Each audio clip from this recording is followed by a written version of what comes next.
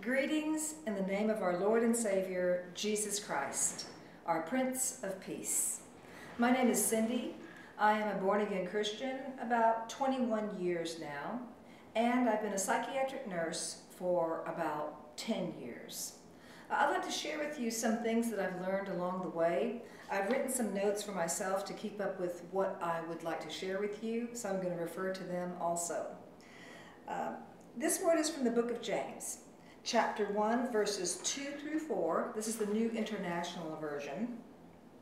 Consider it pure joy, my brothers and sisters, whenever you face trials of many kinds, because you know that the testing of your faith produces perseverance. Let perseverance finish its work, so that you may be mature and complete, not lacking anything. This verse says we are to consider it pure joy when we face trials. Now, what does this mean? When I have faced trials, I have cried. When I have faced trials, and by trials that also implies suffering, I have isolated, gotten away from everybody.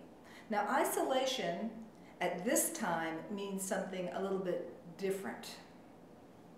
Does the Lord mean pure joy is like being happy, ha ha ha ha, laughing every moment? I don't think so. There can be moments like that, joyful moments, that's wonderful.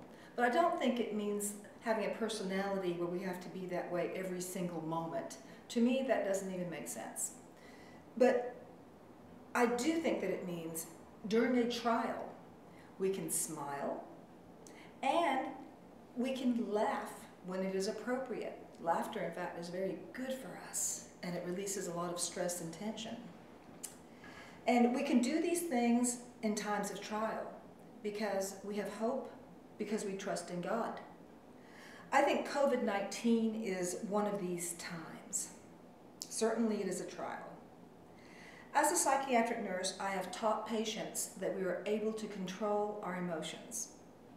And when we react angrily or inappropriately to what others do to us, we have actually given them power over us.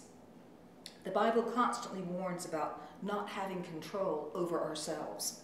As we are told in Proverbs 25:28, like a city whose walls are broken, whose walls are broken through, is a person who lacks self-control.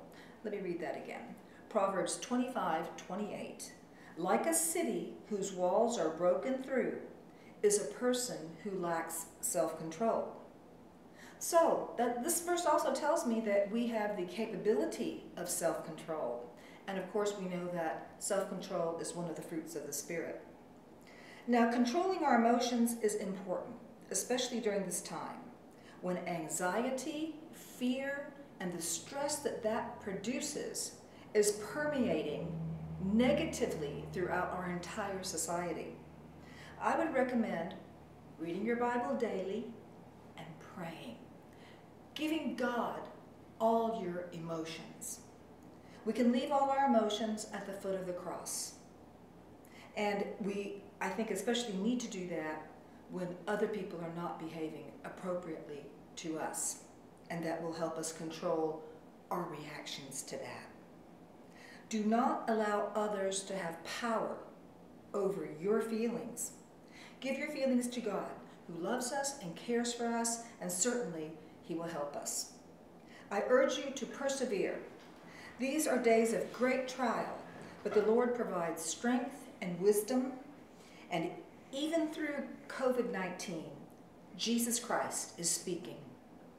Our faith is being tested so that He can see who has genuine faith. We are being refined through our relationships, how we treat people, and how we react based on how we are treated. And I speak to my brothers and sisters in Christ now, because you already know that Christians, that we will be the first to be judged.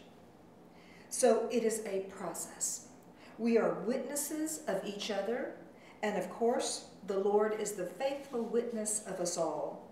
He sees our hearts very clearly, And indeed, we do trust His grace and His incredible mercy. Now, the testing of our faith, as we are told, produces perseverance. The testing of our faith comes in small and big ways.